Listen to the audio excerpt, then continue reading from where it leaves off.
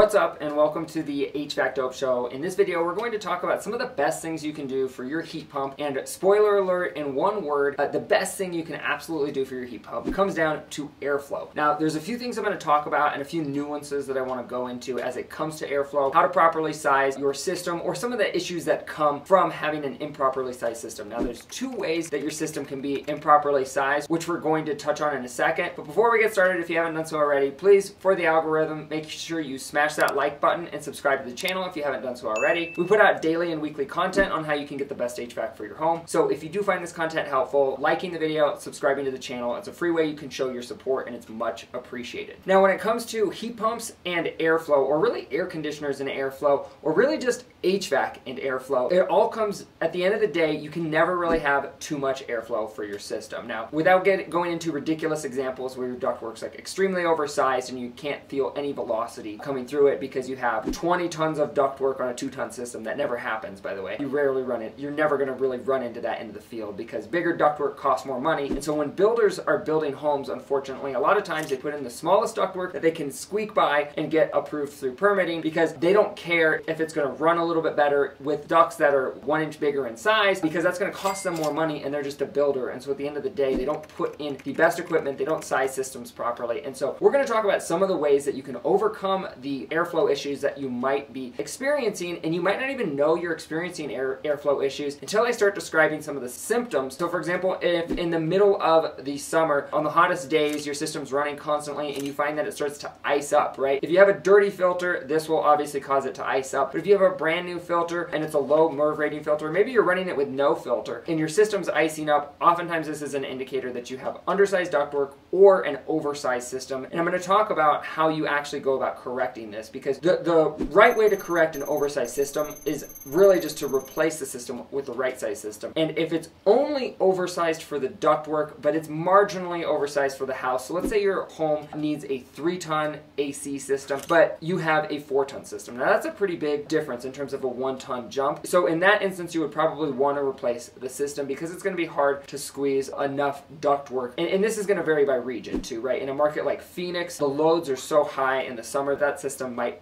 not short cycle, just because when it's 115, 120 degrees outside, your system runs constantly. If you have a 3-ton system and you put in a 4-ton system, your ductwork's not going to be big enough for it. It's going to ice up, and you need to add 400, 450 CFM just to get that thing operating properly. Technically, you can get by on 300 CFM, which stands for cubic feet per minute of airflow. So at 350 CFM per ton, that would mean that a 3-ton system requires 1,050 CFM, or cubic feet per minute, of airflow at a minimum. But ideally, the system should have 400 CFM per ton, which is about 1,200 CFM on a 3-ton system. Now, there's a couple of benefits of correcting airflow issues and addressing the ductwork problem, and it's a lot easier than you think. And I'm going to give you an example of how you can address that with maybe just 1 or 2 additional duct runs. Now, first off, the biggest benefit of increasing your airflow in your system is going to be increased life expectancy of the system, because there's going to be less wear and tear on both the blower motor, which is your indoor blower motor that circulates air throughout the ductwork in your home. What happens when you have poor airflow, it throws off the temperatures and pressures of the refrigerant in the system, and therefore the refrigeration circuit, your compressor, is actually working harder than it needs to. Oftentimes you'll have a higher head temperature, or head pressure, which is your liquid line pressure, and your pressures and temperatures are just going to be off and make your compressor work harder than it needs to, which results in increased wear and tear and ultimately reduced life expectancy. Now, the actual statistic of the amount of homes that have undersized ductwork is somewhere in the realm of 80%. So if you find yourself in this predicament, you're not alone. And like I said, this is because of the reason that builders are just trying to cut corners and put in the absolute bare minimum to squeak by through the permitting process. They're not trying to make sure that it's going to work for the long term. They're trying to make sure that it's going to work when you buy the house and you get there and you show up and you use it the first year, because their warranty is not going to last beyond the first year. So they're really just trying to put in the minimal amount of ductwork there that they can. Now, let's say your system was the system that I described earlier, but instead of a 3-ton system and you had a 4-ton system installed, but the home needed a 3-ton system. Let's say you had a 3-ton system, what the needs for the home, that's what the cooling demand for the home, that's what the load was based on the load calculation. But let's say that the ductwork could only handle 3 tons as well, but the system that got installed was actually a 3.5 ton, so it's slightly oversized for the ductwork. Now, that little half ton of difference really only requires 200 CFM increase in airflow, assuming that it originally had 3 tons worth of airflow. So the way that we would calculate that and the way that we would make sure that the system is going to run properly or have enough airflow properly, we can actually accomplish that with one 8-inch duct run, because an 8-inch duct run is going to allow for somewhere between 150 and 230 cubic feet per minute of increased airflow for just a single 8-inch run. So if you have, let's say, an unfinished basement, or let's say your system's in an attic and you can just pop in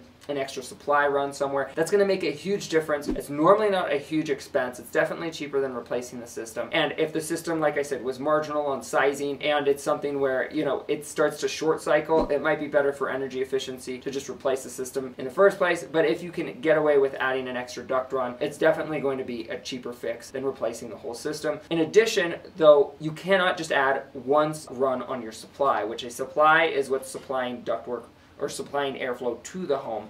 A return is what's returning or bringing air from the home back to the air handler or the furnace. And for every supply that you would add, you would need to add a return. Now, you don't need to add an additional return for each supply, but let's say you have 1200 CFM of airflow on your supply, you want to make sure you have 1200 CFM of airflow on your return as well. So in that instance, you could add another 8-inch return somewhere. The best place to do it would be one of the hotter rooms in the home. For example, if it's an air conditioning season and you have a room upstairs that's always hot, if you can pull an extra return from that room and probably doesn't have a return as is, adding that extra return airflow is going to make a big difference in the long run and make it so that you have a system that functions better, is more efficient, reduces wear and tear on the system, at the end of the day, a lot more comfortable. Hey, who doesn't love being more comfortable? We're in the comfort business, and that's what we're always trying to do, is make sure that our customers are comfortable at the end of the day. And this is why we can't drill airflow enough. Now, the reason this is the best thing that you can do for your heat pump is because a heat pump, remember, is just an air conditioner with a reversing valve. So when the system is running in heating mode or in cooling mode, it's still using the same amount of CFM in order for the refrigeration cycle to work properly and have enough airflow for the tonnage of the equipment. And so if you just make sure that you have adequate airflow for your home, have the right amount of ductwork, plenty of airflow, your HVAC system is going to be a lot happier. And if you're on the fence and you're not sure, you know, your system is sized properly for the ductwork or sized properly for the home, most contractors, or at least the reliable ones, will be able to come out and identify this. They know how to look at a duct chart, they know how to look at an airflow chart and count your registers and say, okay, cool, you have 12 6-inch duct runs and we can get approximately, let's say, 80 or 90 CFM from these, depending on what the static pressure is of the system. And they're going to be able to determine that. So if you are on the fence and you're not sure if that's what the issue is, call a local contractor to come out and address the situation. And we hope you found this content helpful. If you haven't subscribed to the channel already, please consider doing so. And if you happen to be in one of the areas we service, like Denver, Colorado, or Phoenix, Arizona, you can actually schedule an appointment with us for free. We come out for free for all first-time customers, whether that's for a service call or annual maintenance, or if you're just looking for an estimate for system replacement. And there's actually a link in the description below where you can actually schedule online at your convenience, as well as an up-to-date list of the cities and states that we service, so you can stay up to date when we start servicing your metro. And we put out a lot of content on how to get the best HVAC for your home and how to get the best heat pumps for your home. So if you're in the market for a new heat pump, watch some of these next videos where we talk about what goes into picking out the best heat pump for your home. And again, subscribe to the channel if you haven't done so already. Thanks for tuning in, and we will catch you on the next episode.